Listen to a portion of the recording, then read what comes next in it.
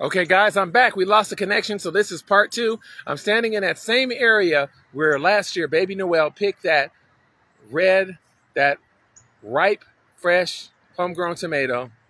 And we have that video on our YouTube channel. She bit into it. That was 3 years ago. It was delicious and nothing like a homegrown tomato here.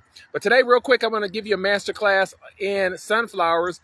A great quote by Ron Finley, the gangster urban gardener, who says, growing your own food is like printing your own money. How true it is. Look behind me. Look at that beautiful specimen. I am 6 feet 2 inches tall, and these mammoth sunflowers dwarf me. This was seed I saved from last year. See these seeds? And I didn't even use all of them. Look, I left some. So this was a sunflower head that I left until very late in the season. And as you can see, the birds got some before I pulled it. But this is a sunflower seed. And so you could take this, you could put this in a brine of salt and roast it.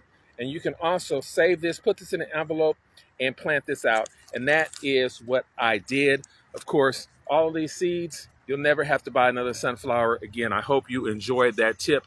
And it is so easy to do.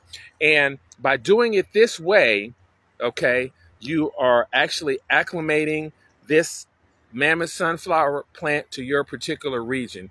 And I'm going to show you real quick how healthy this plant is. Look at this specimen. Look at these leaves. Look at my hand, okay? Look how big it is! And it's heart-shaped because it loves you. It appreciates you for growing it. And look at this stalk. And look at this beautiful, look at these heads that are open. Look how healthy this is, okay? Now imagine this in your child's hair. Imagine this on your table. I just love how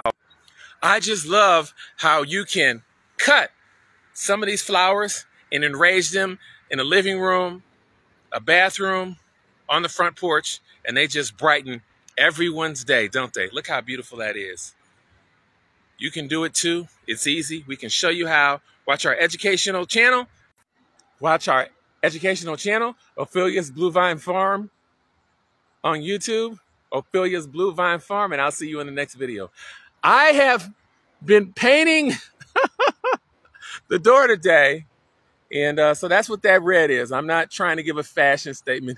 So the first video, I had a cucumber seed on my lip. Now I have red paint on my eyebrows. What is going on with Farmer Mike? I have indeed lost it.